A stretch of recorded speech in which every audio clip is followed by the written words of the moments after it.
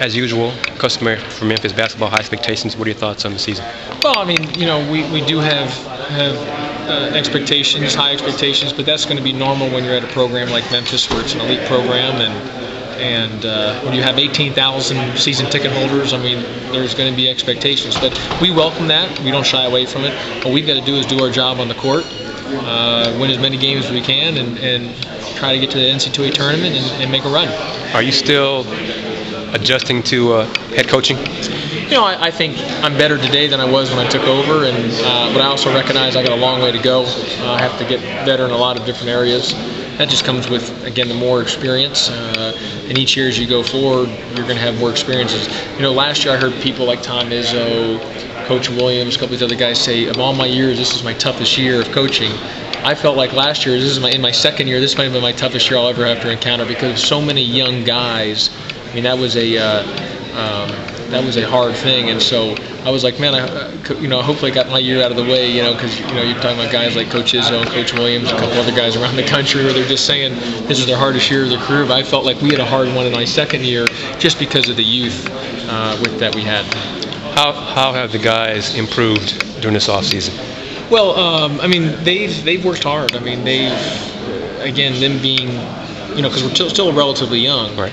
We were the third youngest team in the country last year, but now we're dominated by sophomores. But the difference is they've been involved in playing at a high level in major games. One thing we did well is we knew how to win close games. We had a really good record on close games, like 13-3 and 5 points or less or something like that. So guys knew how to get stops or hit shots. But they also know going through the summer and through the preseason that no longer is it about the opponent. It's got to be about Memphis. It's about what we do defensively, offensively, things like that to put us in a situation. Will you have any changes from philosophy for you from last season? No, we want to play fast. We want to attack. I don't want to overcomplicate things. I want to keep things simple. I believe simplicity makes it better. The more they got to think, the slower they're on their feet. So I want to keep things simple. How much of it is a difference when you come into the gym and you're teaching the guys that you hadn't been too long ago been in that position yourself? Well, I mean, we're constantly talking about it. The good thing is I have good staff. I've got guys who've played on my staff who've played in the NBA or currently playing in the NBA, so that helps with some credibility when you're talking about our guys, because our guys, their whole goal and aspiration is they want to play in the NBA one day. So to have guys that actually ran up and down the floor at that level is a big plus. You're touching on it. One of the guys on your staff currently in the NBA is Luke Walton. And how does he fit in? Luke's done a great job. He really has, and he's enjoyed it. Obviously, we have him as long as the lockout goes, but the rewards have outweighed the risk of having him in there at all. So, people have asked about, is it worth it if he left tomorrow? There's no question. Just the rewards outweigh the risk, and he's, again, the guy's been in 4 world championships, won 2 of them, he's been with the Lakers for a total of 8 years, been with Phil Jackson. You're going to be pretty darn good when you're around the guys. What are your thoughts on the conference as a whole? I think the conference is totally underrated and undervalued. I think the perception of the league has not caught up with the reality of the league. I think there's a lot of good coaches and individual players and teams, and I think it's a really good basketball league, but I just don't think it gets the credit. A lot of these coaches have been in other, so-called power schools or BCS conferences, and you talk to these other guys, they say, hey, and a lot of these teams, especially the upper echelon, can compete in these other leagues without question for the upper echelon of their leagues. But the perception of the league is what it was 6 years ago when Memphis was smashing everybody, and the teams in the league have all caught up. I mean, there's a lot of good. You look at it. I'm the most inexperienced guy in the league, and you look at all these guys and their win totals. I'm so far behind. So I'm like, every night I'm playing a guy who's won 200 games, 300 games, done this and done that. So, but again, the league doesn't get the credit I don't think it deserves. It just doesn't. You mentioned that, the Tim Floyd, the Larry Faces, the Matt Doherty. Talk about just the way this conference has developed in that regard, and in the quality of coaches from across the board.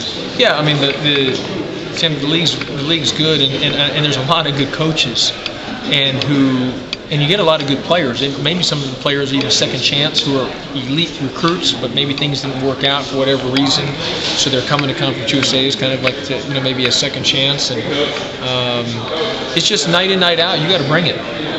It's just unfortunate where in our league, if you take an L somewhere, people nationally just all of a sudden think, oh, that's a bad loss, and it's not.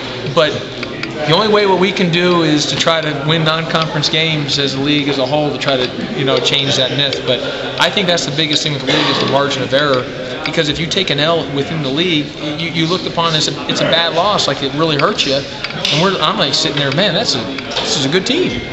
Has the conference reached to the point to where multiple teams in the postseason in the NC2A, let me phrase it that way, are deserving?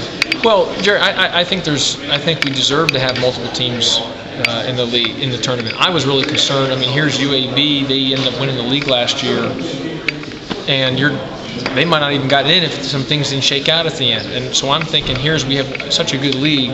You win the league title, regular season title, and there was a chance UAB didn't get in. And I had told my staff, all we got to do is win the regular season, and you're automatically going to be in the NCAA tournament. Well, then it comes find out of it, that might not have been the case. And I'm like thinking, well, I mean, that's not fair to such a good league. It's just not fair. And again, that goes back to it doesn't get the respect. Now, I will say in this year's NCAA tournament selection group, the 10 people, I think 6 or 7 are from non-BCS leagues, so that might have a little difference, But again, I don't know. I know there's no exact. I just think it's just one of those things because our numbers show that we're a good league. It's just got to be the perception, I think. Because again, the people in the room are still human beings. You can never forget that. Isn't it a matter though of winning, of multiple wins in a tournament, like UAB, for example?